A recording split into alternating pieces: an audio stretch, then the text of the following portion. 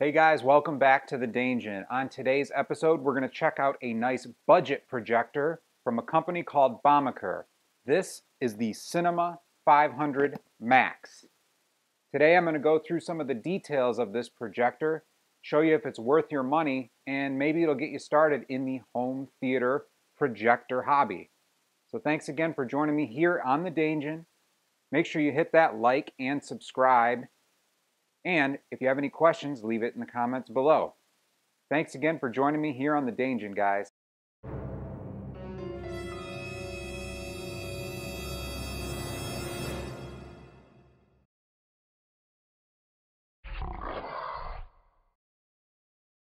Alright guys, like I mentioned before, we're checking out the Bomaker Cinema 500 Max. Now, this is a $200 around there price point budget projector. Bomaker makes a few different products, so I recommend you check out their website. So now let's get to reviewing the Bomaker Cinema 500 Max. Okay guys, let's take a look at what comes inside the box of the Bomaker Cinema 500 Max. Like I said before, it's listed on the front that this is a Full HD 1080p LED projector. On the side, we have some indicators that tell us that it is Full HD, that it does have Wi-Fi at 2.4 gigahertz and 5.8 gigahertz. It's got Bluetooth 5.0, a multi-touch button bar on the top that I'll show you, and then it's advertising low input lag, so we'll have to test that out and see how it is with gaming. On the back, it's a list of the same things that we just went over, also another picture of the unit.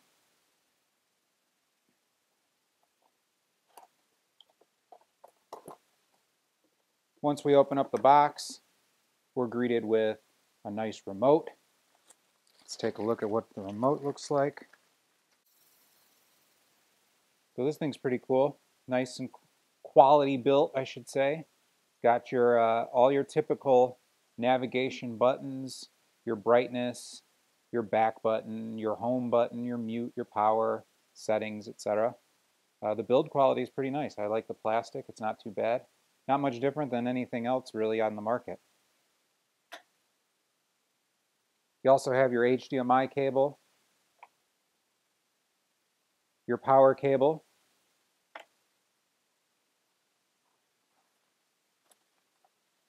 looks like your manual, pretty thick manual, and some AV cables.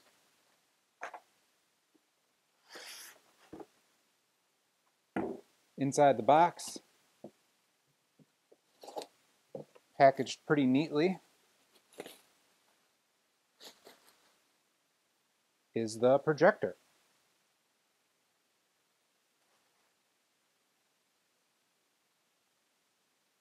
Now this thing's pretty nice. It has a nice etched plastic top. Not sure how well you can see it on the camera. Give it some light there, but yeah, it's kind of got like this faux painted metal etched look. Here's the touch bar that it talks about with your up, down, left, right, select, back, and power buttons. On the back, all your standard ports. So your power port, your IR sensor, 2 USB ports, a headphone jack, an audio video jack, which is, I'm assuming, for this hookup right here, and 2 HDMI ports. So has quite a bit of features. On the front, it's like you have another sensor. Along with that sensor, you have your lens cap covering up the rather large lens, I'd say, for a small unit like this. So that's pretty convenient, especially if you're going to travel with it or something like that. You want to protect it. On the side, you've got your focus for your lens. Got to have that. And then you also have this this door here, and behind it is like a charcoal filter. So that's awesome. There's some mechanicals in there. Put that back. You know, you can clean out the dust if it gets bad or if you have pets or something, and It's all fuzzy. On the other side, looks like you have the, this looks like a cooling unit. I can see some fins in there, some metal heat dissipators. And I didn't point out, but I should. This is a speaker grill back here, so this has one speaker to play some audio through it. On the bottom, basically what's happening here is you have 4 points, and these are feet for the projector to sit on, but those do remove. I don't know if I can get it off right now, and you can see that it actually has a threaded insert there, so you can put a projector mount for your ceiling. So that's pretty convenient. Then it has your insignia label here. I'm not sure if there's another thread under there. I'll have to take the sticker off to take a look, but I'll let you guys know. All in all, pretty nice unit. The plastic material is really nice. The finish is nice. Pretty attractive for a 1080p cheap projector. Okay, everybody. Now I've set up the projector just here on top of my couch so I can get it level. I want to show you exactly what we're looking at here. Once you swing around, you can see that this is going to be the screen that it's going to be displayed on. Right now I'm using a 120-inch CineWhite screen. So I'll show you guys how the operation starts by turning it on right now. Let me just get a little zoomed in here. If you can see in the back, there's an operational button selector. Hit the power button. It lights up blue. You can hear the fan.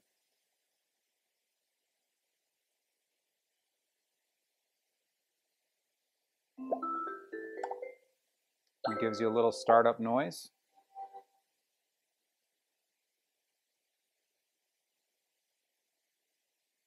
And now the image is displayed on the screen. So keep in mind, the lights are at 100% in the Daingeon right now. But this is what it looks like with all the lights on. If I had to guess, I would say that it's probably, I don't know, 500, 400 lumens, something along those lines. Not super bright, but definitely visible. So now we're going to go ahead and turn the lights to 50%. Hey Google, turn lights to 50%.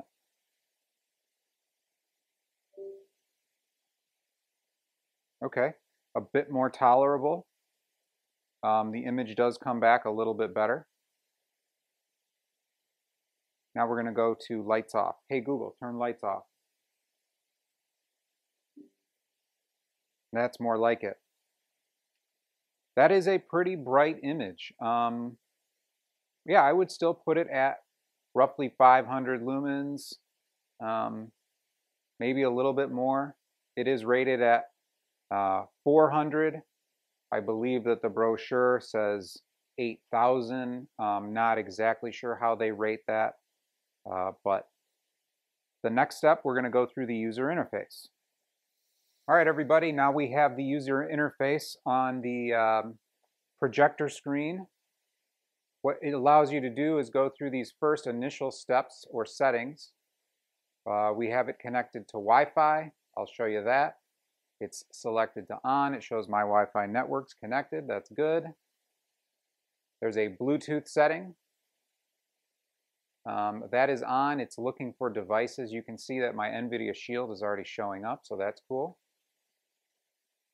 There's a projection image setting screen, and this is where you can select, do you want it sitting on a desktop? Do you want it hanging upside down on a projector mount? You can then adjust your keystone, and you can also do a manual keystone. So if we select it, you can see the numbers change and the keystone adjusts. Now I want to keep this at No keystone, so 0, because when I test it for gaming, I want to make sure that we get the absolute best latency. There's also a digital zoom feature. Right now that's set to 100%, but as you can see, you can shrink the screen size if you need to. So I'm going to go ahead and make it 100% and leave it there. You also have a system update section. It does say that this projector has the latest OS, so that's good. You can also do a local update with a USB stick or restore to factory settings. Other settings include boot source options, power on selections, scheduled shutdown, and language. And then lastly, the About, which gives us our system version and our MAC address. Once we leave this menu setting, you can see on the left-hand side there's a HDMI 1 selection, HDMI 2 selection, AV. There's an area where you can select Miracast, and that shows a picture of an Android. And then you have an iOS cast, which is self-explanatory. That would be for an iOS or Apple device. You can then select Movie, Music, Office Suite, or Photo. Let's select Movie, see what happens. It says Insert USB. Same thing with Music. Same thing with Office Suite.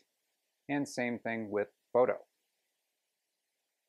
So I think the next thing that we want to do is check out our HDMI input. Okay guys, so what I'm going to do next is I'm now going to turn on the Nvidia Shield. So what I'm going to do is go to HDMI 1, select that input, we'll see what pops up here. And like expected, I have the Nvidia Shield menu. Looks pretty good. Let's see if there is a settings menu.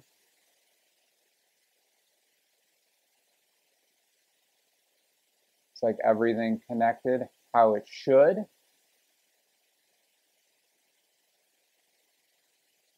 Now we'll go to some content. All right, we're going to go ahead and select Pacific Rim.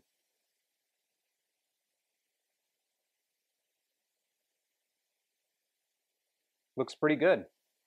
Definitely a 1080p image.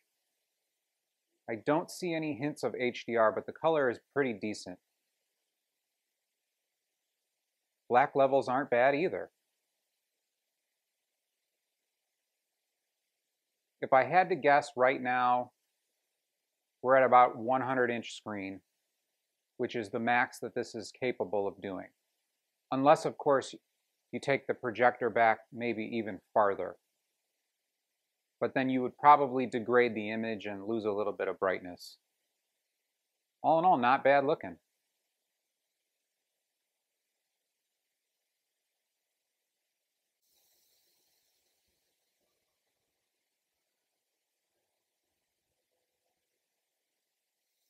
Okay, so the next thing I want to show you guys is the sound level that the fan on the Bomaker puts out. So we're looking at about 46 to 45 decibels.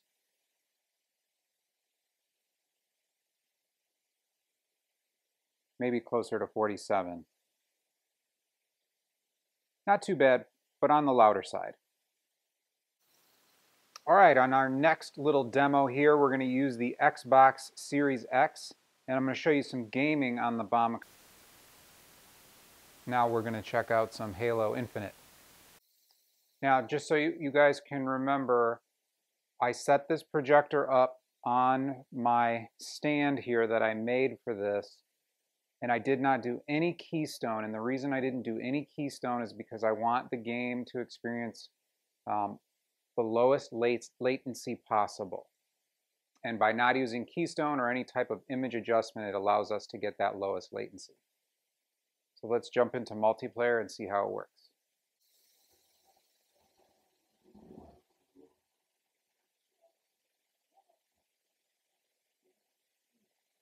The latency so far is extremely low.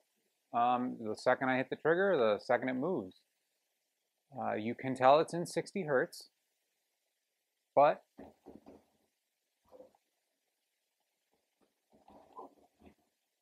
no issues gaming, especially at high speed. I'm able to get a kill in Halo, so that's always a plus. Now I stuck him.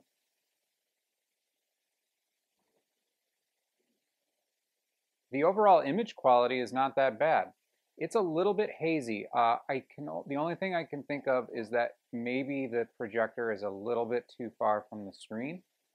But honestly, for my setup, I mean, this could work as a temporary if I ever had an issue with my other projector or, you know, didn't want to use it for some reason. Definitely fills the gap or the need if you want to just do some gaming.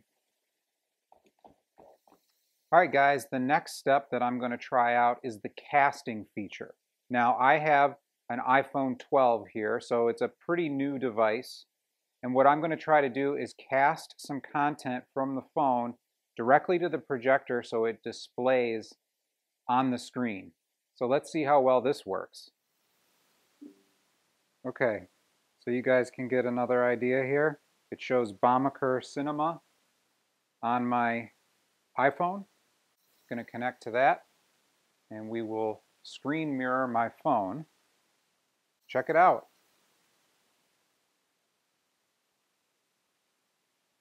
So there's the selection screen.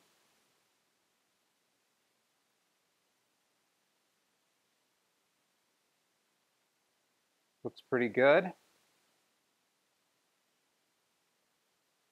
We'll go into an app. Let's try the weather app. That looks neat. Full weather display.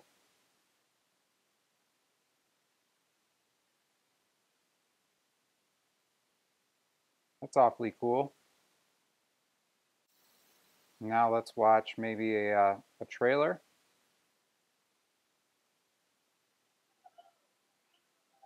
And you can hear the sound coming from the Bomaker.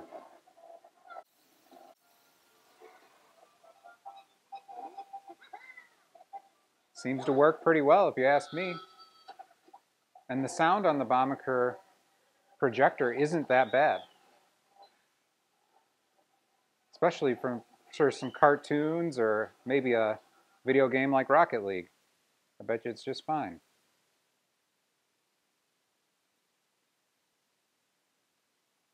And if you want to stop casting, you just go back to the casting and click Stop Mirroring.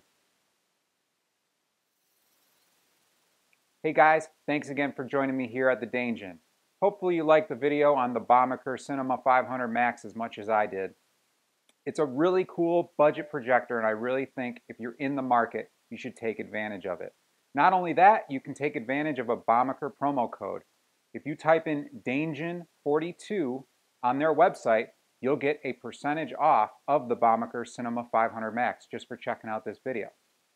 So if you have any other questions, make sure you leave them in the comments below. Other than that, make sure you hit that like and subscribe, and I will see you guys soon. Take care.